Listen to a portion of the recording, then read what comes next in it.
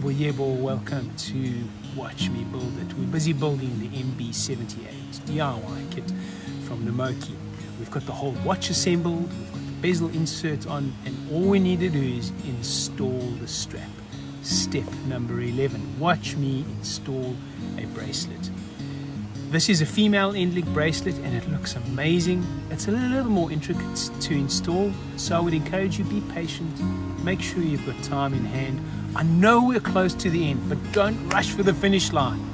Just pace yourself. We're almost done. Before we start building, a few reminders. This is part of a series of videos. Be sure to watch the intro video and the ones that came before this and the ones that come after. Be sure to click on the link below to go and buy your own MB78 kit and use the affiliate link to the Namoki store to get to their store, and then use this code here to enjoy an exclusive discount on this kit. You can only enjoy this discount using the Watch Me Build It code. Finally, don't forget to click like and subscribe. But more than anything, let's do this step. Cheers. We're using the watch on the movement cushion, strap, spring bar tool, tweezers and tape, as well as a pair of scissors. I'm going to turn the watch face down onto the movement cushion and then apply some protective tape to the back of the lugs. This is to prevent us from scratching the back of the lugs with the spring bar tool or the spring bar or the strap. Make sure the edge of the tape is on the edge of the lug so that it doesn't get jammed into the end link. We're using the V-tongue portion of the spring bar tool to remove the lugs that are installed. Be patient with this process so that you don't scratch anything unnecessarily.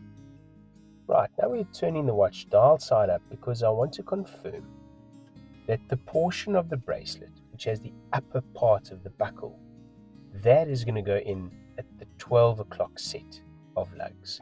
Now that I've got the correct part of the bracelet with the correct lug, I'll lower it into place. Remember with the female end link that last portion of the link is actually held in place by the spring bar, so it's a little bit to manage.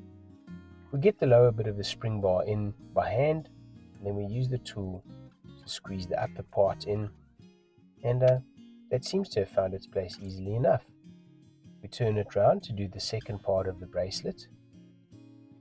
Same sort of principle, the lower part in first, then we squeeze the upper part into place. Has that seated well, hasn't it? Just going to try wiggle it in so that it gets purchase, and then give it a good test to see that it is in fact in. And unfortunately it isn't, so I'm going to give it a go again.